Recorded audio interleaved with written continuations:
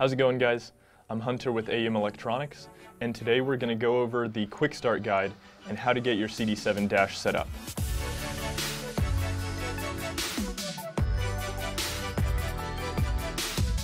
So step one of setting up your dash is going to be downloading the DashDesign software. Software is downloadable from the AEM website. You can check the link in the description below. That'll take you directly to it. So after you download DashDesign 2, you're going to want to open it up and open a new setup. Now, the setup you open up is going to need to be respective for your application. In this case, we'll demo a setup for an AEM Infinity ECU and go from there. Keep in mind, the steps are going to be the same regardless of the ECU you have, so you can just follow along. And then also remember that there is a help tab at the top where there is notes on respective applications. Go ahead and you can just search in the help file right there and get the instructions for your specific ECU. For example, the Haltech Platinum Pro plug-and play, we have instructions for in the help file, along with a number of other third-party applications. So we can list and scroll through them right here. Now, once you have DashDesign open, first thing you're going to want to do is go to File and navigate through the folders to open up a new setup. So we can go to File, Open Setup, and by default, all the files are going to be saved in your My Documents folder under AEM, DashDesign, Setups, and then there's going to be app-specific or generic. So the app-specific files, those are the files that are set up for specific applications. They're the ones we've gone through and configured, so all you need to do is open that file, load it to your dash, and you're good to go. Then there's other files that are generic.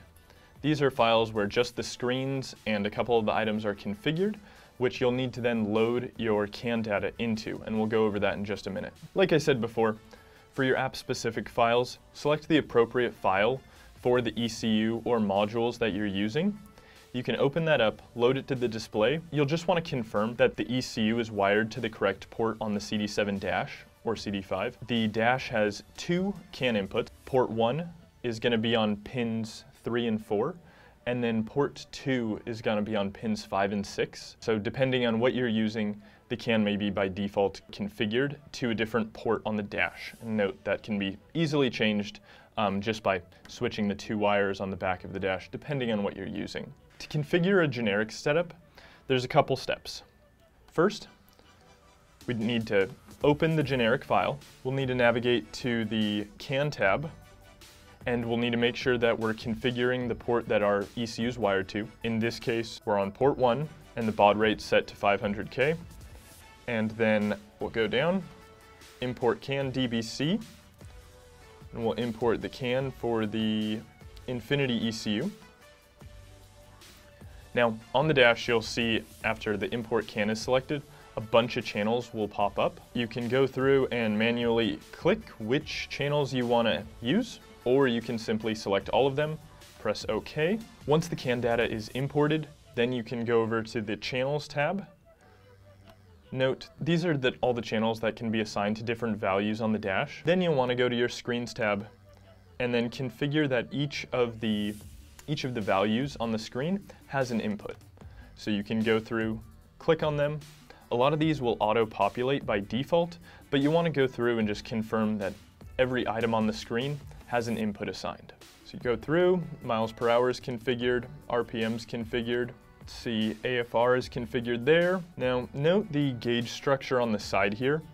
Because the air-fuel ratio needle is above the boost needle, I need to go through and see where that dynamic needle is in the hierarchy here so that I can click on it. It's right here.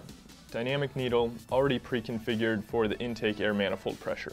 Do the same with these items here for coolant temp, oil pressure, and you'll complete this, just double checking that everything has an input. If something doesn't have an input, then when you load it to the dash, there just won't be a value there. It'll be blank. So after that's done, File, upload to the display. Good to go. Once the file's uploaded to the display, then you can go through and start configuring your warnings, your alarms, your shift lights, setting up any track mapping or performance timers. And we'll put a link right here to our playlist, which has all of our tech videos showing you how to do and configure each of those things. Another feature that we want to highlight here real quick is the ability to import screens. This feature allows you to take a screen from a different file and import it into the layout that you're building. And you can do that really simply just by going to the top of the software, clicking Screens, Import Screen, and then it'll load all of the files, all of the screens from the folder that you're looking at, and then you can import those one by one. So if there's a certain screen you want to use from a different layout, you can use that feature to create a custom setup just for you. So we do that here, screen 1. Okay, screen 1 will be overwritten, yes, and there it is. Imported, good to go. Once again, we'll confirm that all the items are configured, upload it to the display. Okay, now we're gonna jump into a bit of troubleshooting. Obviously, with any setup, electrical systems, wiring, there's a potential for errors to occur. So we wanna jump into some of the more common things we see on either the dash not booting up or the CAN data not being displayed. So we'll go through a couple of those things right now. As you can see here, the dash is currently not powered up. I have my trusty multimeter right here. Easy thing to do, dash isn't powering up. First thing we want to do, go ahead and set our multimeter to measure voltage, and we'll get into the connector on the back here, and we're going to confirm and see if we have 12 volts. So we can go ahead and pull this connector out. These DTM connectors are pretty awesome. With a pair of needle nose pliers, you can go ahead and pull this clip out, just like that. And then our power wires are going to be pins 1 and 2. So pin 1 should be 12 volts and pin 2 should be ground. So we'll just measure these real quick. Sitting right at 12 volts. Okay. Common thing we see, connector just wasn't pushed in enough. So we'll go ahead and cap that back up, plug it in the dash, make sure you hear the click, and the dash should power up. Another thing to confirm, as you see, the dash is now powered up, but I believe there's no CAN data coming through. All the gauges have stopped moving. We need to figure out why that's happening. What I like to do is I'll load up a new layout and I'll add an extra value. So in this case, on page 3, we added the channel for CAN 1 status. CAN 1 status is a diagnostic channel built into the software that you can add to a layout that tells you what's going on with that CAN channel, whether it's okay, disconnected, or in some sort of an error. So just jump over to page 3 right now, right there. And we have CAN 1 status right there in yellow. And at this point, CAN 1 status should say disconnected. A couple reasons why CAN 1 status could say disconnected could be that the connection between the dash and the ECU is something's up with it, whether the wires aren't connected, or CAN plus is connected to CAN minus, where you just need to flip the wires, or one of the crimps on the DTM isn't making full contact. So you just want to confirm that. When in doubt, you set your multimeter to a continuity test and beep it out. Go to each end of the system and make sure that, on CAN plus you have contact, and then on CAN minus as well, just to confirm. Then you can look back at the dash and just flip the wires too. Easy thing to check. Make sure that CAN plus and minus aren't flipped. So in this case, CAN 1 is just disconnected. So we'll go ahead and reconnect that right now. Repin it back in. So we just rebooted the dash after fixing our CAN bus error in the wiring. So now we can see that our CAN 1 status on the dash says okay. So that means our wiring's good, it's going to the correct place on the dash, and the data is being received. If you note, it looks like that there's 2 values not showing up. The boost and the oil pressure value, neither of them have values, but in our layout, they both have zeros, so there should be something there. So the first thing when that happens that you want to do is jump back into your layout or your setup file in DashDesign and confirm that there's an input selected on that value. So if we look at this real quick, we could tell that boost, there's no input defined, and then for oil pressure, there's no input defined either.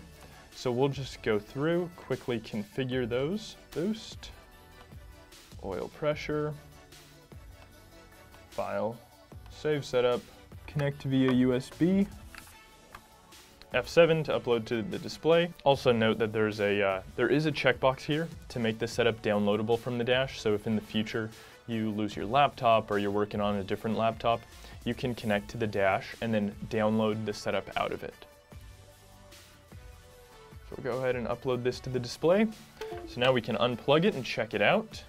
So that error was happening on page 3, so we'll wait for the dash to boot up and then we'll jump over to page 3. And then now you can see CAN 1 status is okay, and then both of the inputs are where they need to be. We can also briefly touch on a couple of the other things that CAN 1 status could say. It can either say CAN 1 okay, CAN 1 disconnected, or I've also seen it say CAN 1 error.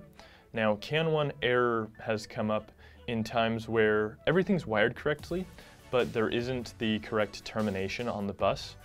At each of the ends of the CAN bus network, depending on the length, you're required to have a 120 ohm resistor bridging between CAN high and CAN low. Now, in a lot of systems like the Infinity ECU, that's built in, as well as the Dash. It has a built-in software selectable terminating resistor. So you'll just want to confirm that whatever device you're using has that on its end, and then you have it selected in the Dash, depending on which components you're using, of course. So that's about it. At this point, your Dash should be up and running. Check out the link right here for more tutorials on how to set up your alarms, your performance timers, or going through the data. Thank you guys for watching. Like the video, subscribe to our channel, and turn the bell on so you can get alerted for when we post videos every Thursday.